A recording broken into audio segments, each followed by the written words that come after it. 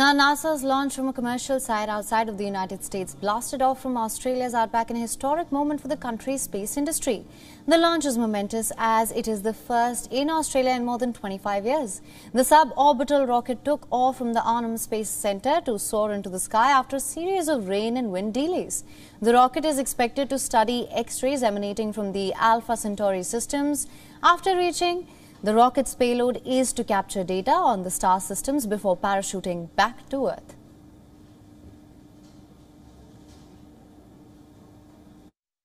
People keep asking me, am I excited about it? I haven't had 1 second of excitement because we've been so busy. I want to get that. I don't want this to pass and, be flippant about it. This is a momentous occasion for us as a company in particular, but it's historic for Australia.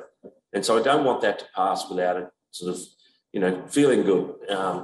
But for us, we're then right back into it. 4th of July is the next launch. And so we need to, dust ourselves off, take a day off, and then get back into it in readiness for the next launch because it's just as important. Now, Australia has stepped up its space efforts in recent times, unveiling a defence agency focused on countering Russia and China's ambitions in space. The Alpha Space Centre is the first and only commercially owned and run equatorial launch site in the world. As the next launch is expected to take place on the 4th of July, NASA has pledged to collect all material and debris and return them to the United States. 3, 2, 1, go!